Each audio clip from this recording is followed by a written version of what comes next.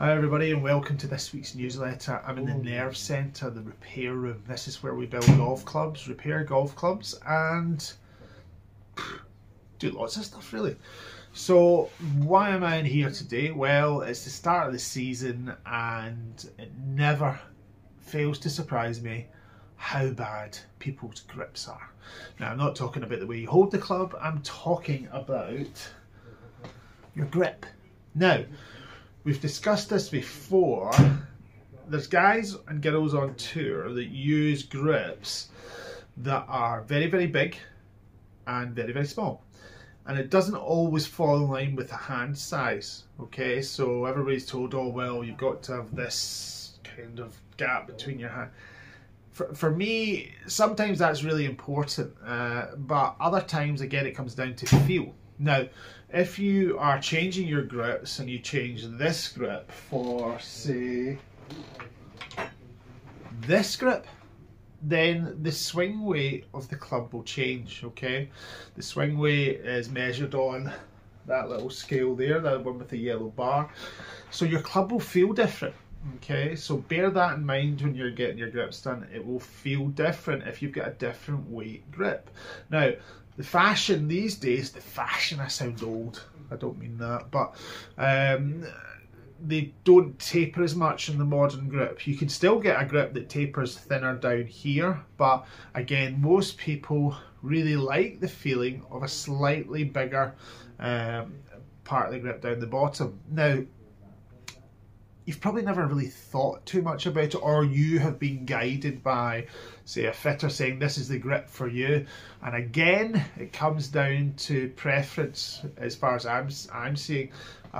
Golf Pride, I think just before COVID, we're going to do a lot of testing on golf grip size, material and stuff like that. Then COVID happened, and then afterwards everybody wanted to buy grips.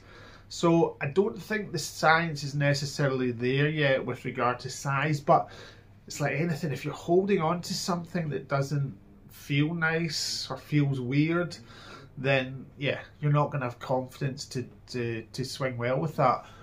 And if your grip is worn, you're not going to have the potential to swing as fast as you can or securely as you can. So it's worth going to your professional, looking at different grips, maybe even trying them out on your club.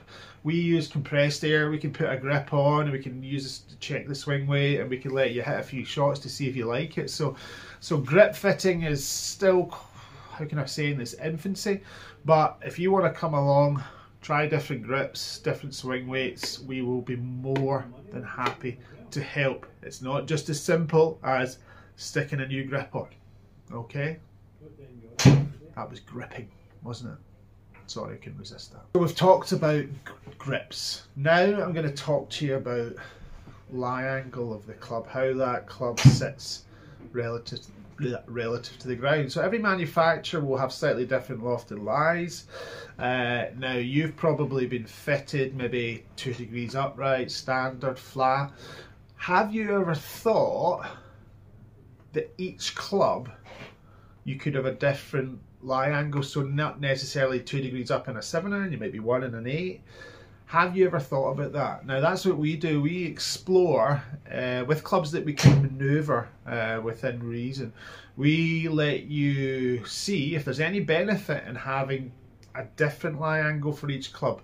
So not 2 degrees through the set. As I said, you can have different lie angles for your wedges, your longer irons, but again, it comes down to the only way you'll find out if that's any use is if you measure. That's why we use GC Quad for this. So when we get players that want to explore this, we make the set say 2 degrees upright, but we ask them if they want to come back, and we'll go through each club independently to see if a slightly different lie angle will help them. It's not for everybody, as nothing is, but again, it's something that we explore in detail when we're doing things. It's just something that's not like kind of widely done. I think it's done on tour quite a lot from the guys that I speak to, but again, if we learn from what the best players in the world go into, then we can, you know, we can help you to that degree as well. Today we had another driver fitting and a guy, kind of unusual, quite an in-out swing path, and we found some good results. And again, I'll name the top 2 drivers that we did get the results with. My mind's gone, the Stealth 2 and the TSR. TSR has been, in our testing has been amazing. Not that I'm suggesting it's for everybody, because it's not, but the people we've had in have benefited from it. So the guy with the slightly unusual delivery into the ball, we at the end of the fitting said, you know what, we're making a difference, but let's try something to make your swing path a little bit less massive, right? So you don't want your swing path to be massively across it or into out.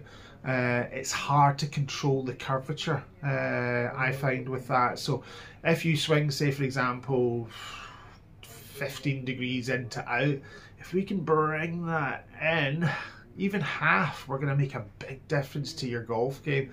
You're going to hit it further, and you're going to have a more consistent ball flight. But again, that consistent ball flight, what does it come from? Strike. Centness of strike is hugely important.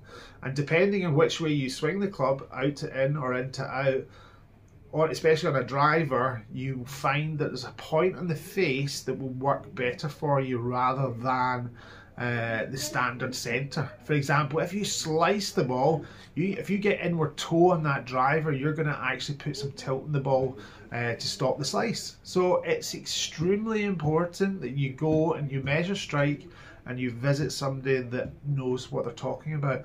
Not necessarily me, there's lots of good fitters out there, but always ask questions and always look at strike. That's the lecture over for this week. We've been in the repair room. We might show you a few more things in coming weeks about what we do, and if you've any questions, just ask. And remember, like and subscribe to this, and we will do as many things as you want us to do, time provided. See you next week.